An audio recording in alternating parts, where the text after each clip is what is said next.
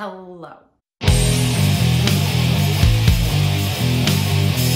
So you guys know that I don't really set goals of reading a specific number of books per year. I loosely do, but I don't stick to that very much. But I know that for a lot of you, it's very important to hit your goal for the number of books that you want to read each year.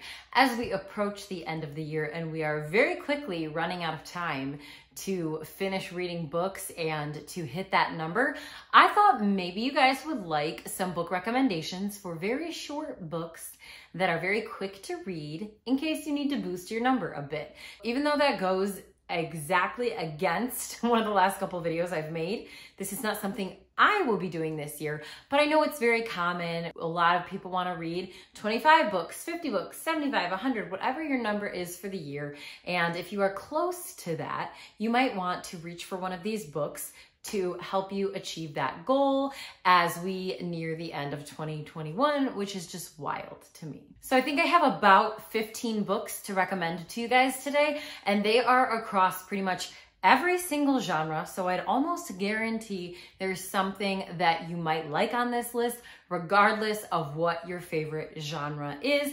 I think everything on this list is for sure under 300 pages.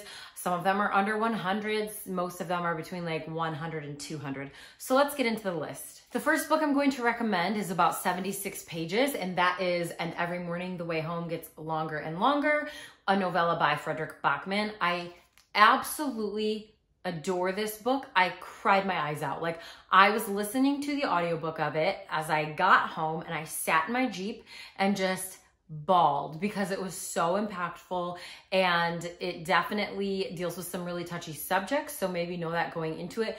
But we're following a couple different generations in this family, and it's dealing with dementia and loss of a loved one and a little boy and his grandfather, and it was just so precious and heartwarming and heartbreaking for 76 pages. So if you like to cry and you like emotionally impactful books, go for this one. Coming in at 112 pages, we have Things Have Gotten Worse Since We Last Spoke by Eric LaRocca. This is a horror novel that I read this year, and it reads so quickly because, as you can see, most of these pages are told in instant messaging format or emails. So you can absolutely fly through this in a couple hours. So it's about these two women who meet in a chat room over an object, an item that is for sale, and it follows their relationship as it progresses and changes into something quite frightening, and it's pretty graphic at times, and I couldn't put it down. I really had a great time reading this. So if you like horror, go for this one. At 128 pages, we have The Word for World is Forest by Ursula K. Le Guin, which is one of my favorite SF Masterworks books that I've read so far. This deals with some important topics as well, especially like colonialism, deforestation, racism, slavery in a very unique way. And the story that Le Guin was able to tell within such a small amount of pages absolutely blew my mind. I want to reread this already, but I read this in 2 days. And if you don't know where to start with Ursula K. Le Guin, I would argue that this might be a good place to start with to get you interested in her works, because it's very short and it's very accessible compared to some other things that I've read, but it keeps your attention the entire time. So if you're looking for a sci-fi, you cannot go wrong with this book. So this is 214 pages, which is In the House in the Dark of the Woods by Laird Hunt. But as you can see, it's a very small book and it's pretty big spacing. So this is kind of like a twist on your classic fairy tale. It is sort of deconstructing these typical tropes that we've seen with women in fairy tales throughout the years. It is almost genre-defying, very mind-bending. You don't really know what's going on a lot of the time, which turned out to be a really great thing for me. I feel like it would take a reread for me to fully grasp and comprehend what was happening. However, the once through time that I read it in about 2 days during a readathon, I had an excellent time reading it. So I definitely recommend it. If you like fantasy, that you are not sure what's really happening, if you like unreliable narrators, if you like magical realism, and if you like like stories a bit darker with like some feminist themes, this is for you. Okay, switching it up a bit, we have Over the Woodward Wall by A. Deborah Baker. I recommend this all the time. It's about 200 pages. It's a very easy to read novella that follows the story of what takes place in Middle Game by Shauna McGuire, since they are the same author. It is following these two children that could not be more different from one another, and this journey they have to go on together, the things that they have to accomplish, working together and meeting different characters and people along the way. It is very charming and heartwarming. It's really a great message and a feel-good story, but it reads very, very quickly. So I recommend this to everybody, especially if you like middle grade, but even if you're on the fence about middle grade, I think this one could win you over. Now, completely opposite from that, we have Magma by Thora. One of you guys told me how to say this and I forgot. I believe this is a translated novel, and it's about 200 pages, but huge font and spacing, and a lot of the chapters are this long. So you have just like one single paragraph on the page. This is analyzing a very toxic, abusive relationship between a man and a woman that's very manipulative. It is very triggering if you've been through anything like that. Found it relatable at times, all too relatable actually, but it was a great depiction of what it can feel like to be in a relationship like this. So if you sort of have never been in that situation, I recommend it so you can get some perspective for those who have, or if you have been through this situation, you might find it therapeutic to read something that hits so close to home, that is so relatable. But as the back says, it sheds light on the undercurrents of violence that so often goes undetected in romantic relationships. She definitely illustrates the failings of our culture in recognizing symptoms of cruelty, and in powerful prose depicts the unspooling of a tender-hearted woman desperate to love well. Absolutely love this. Let's do a nonfiction. So at about 150 pages, we have Between the World and Me by Ta-Nehisi Coates. This is a book that the author wrote in like a letter form to his son. It says, Americans have built an empire on the idea of race, a falsehood that damages us all, but falls most heavily on the bodies of Black women and men, bodies exploited through slavery and segregation, and today threatened, locked up, and murdered out of all proportion. What is it like to inhabit a Black body and find a way to live within it? And how can we all honestly reckon with this fraught history and free ourselves from its burden? So he talks a lot about historical events, his own life events and experiences that he's been through in this heartfelt letter to his son. It was very heartbreaking to read because it makes you very emotional, but I do think that everyone should read it. So it's very quick to get through. It's an excellent audiobook narrated by the author as well. Okay, let's go for one that I've read just more recently that is about 175 pages as well, and that is The Secret Lives of Church Ladies by D. Shaw Philia.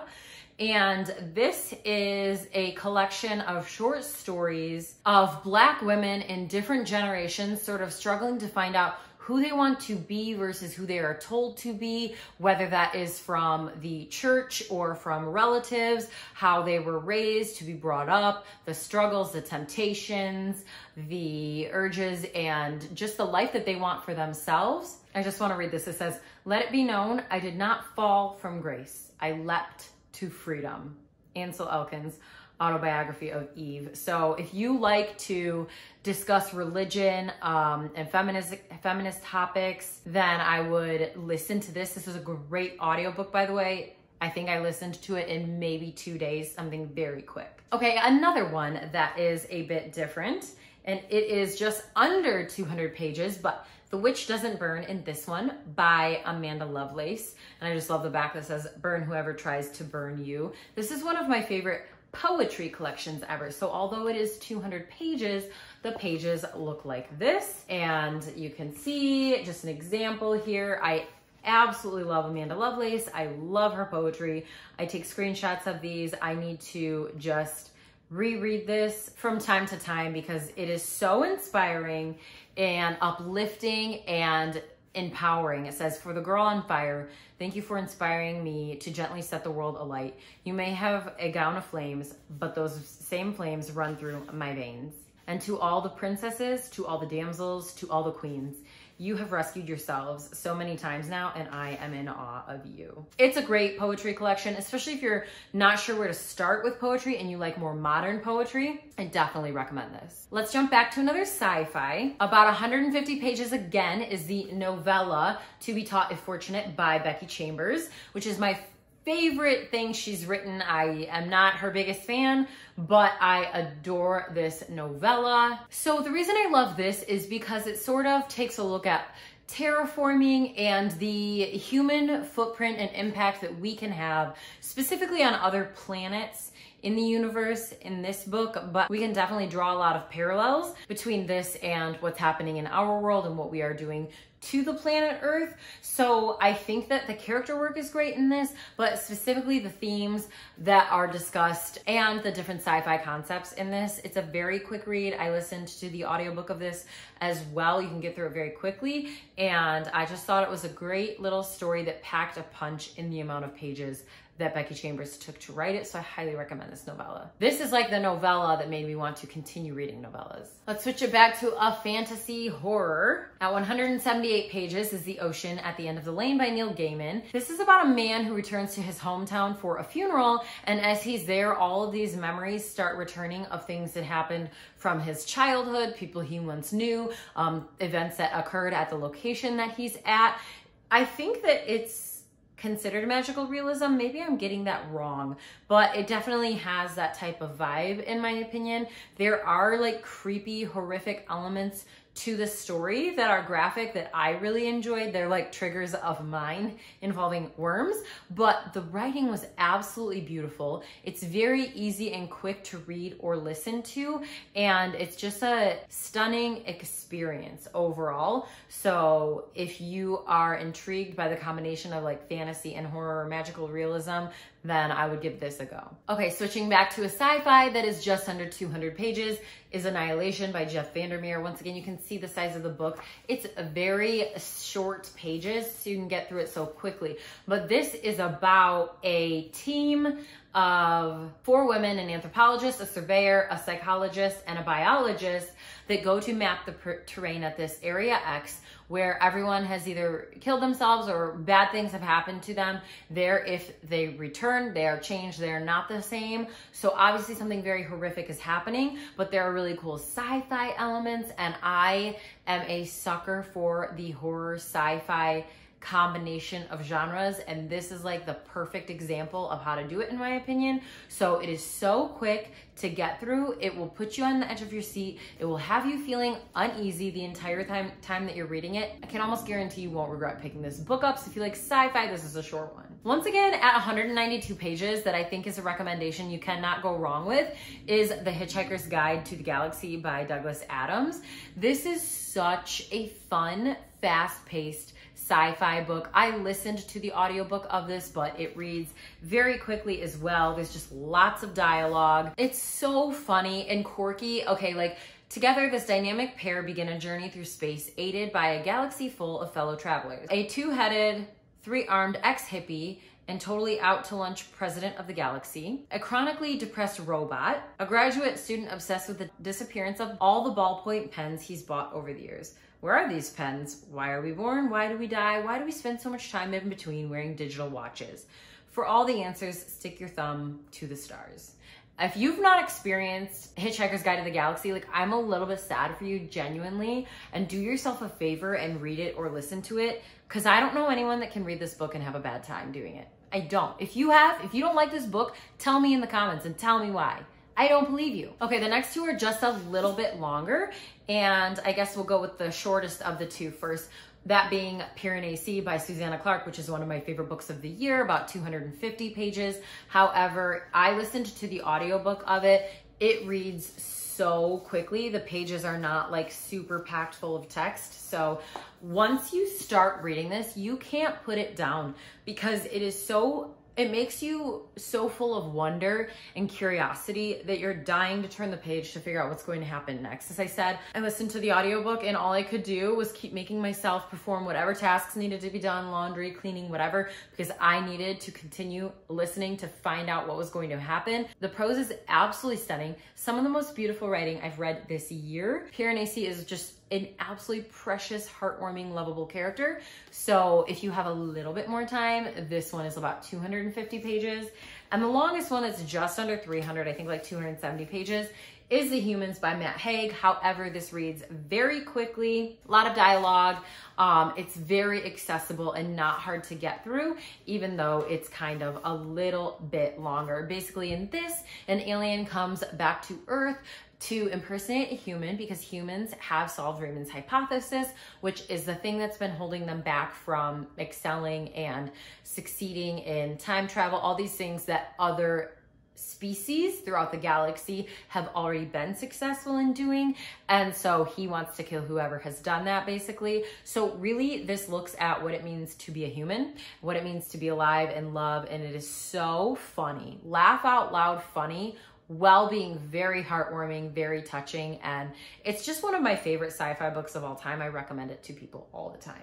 There you have 15 books that are short, that you can get through very quickly. And even if you only choose to read one of these, even if you only have time to read one more book for the rest of the year, that's okay, no pressure. I just thought it was a fun idea to recommend short books to you guys that I personally love and had a great time reading, in case you need to boost your numbers for your Goodreads goal. But I just, once again, want to reiterate, no pressure on how many books you read per year. I do not like promoting, making it a competition or anything of the sorts. I just want to give you guys some recommendations today. So let everyone else know, what are your short book recommendations in the comments below. I try to do a variety of poetry, nonfiction, magical realism, fantasy, sci-fi, short stories, etc. So definitely leave recommendations for every genre you can think of in the comments, so there's plenty for people to pick from. And let me know if you guys decide to read any of these books. Are there a certain number of books you are hoping to finish by the end of the year? I would love to chat with you guys in the comments. Thank you guys for watching, and I will see you next time.